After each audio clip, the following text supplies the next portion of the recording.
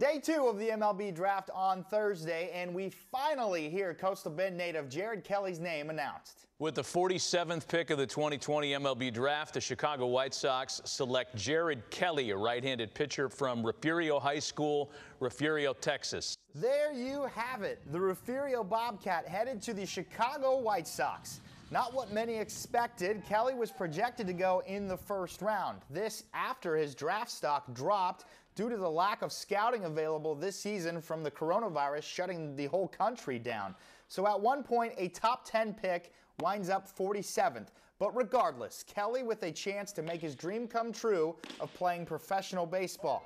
Now a big decision is ahead of him on if he signs or decides to take his talents to the University of Texas, where he is committed to play.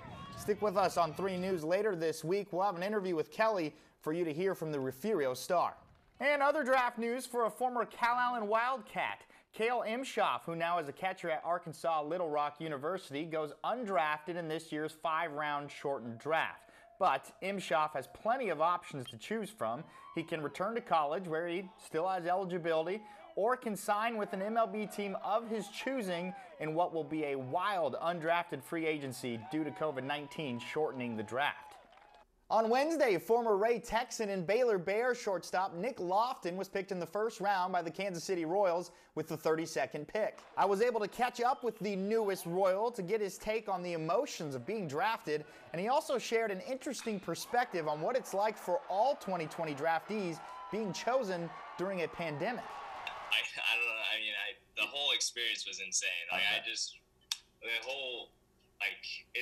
hard to explain it because even not even just yesterday. It was like the days before yesterday where, like leading up to the whole draft I was so anxious though every single day, just leading up to a week before. But now that it's over, like I'm excited. I'm ready to go, ready to get started again. They have no idea what's going to happen as far as what's next for me, as far as player development, going into the minor leagues, stuff like that, just because they're still trying to figure out Major League Baseball. I mean, that's just kind of that's what's at the front of the plate right now.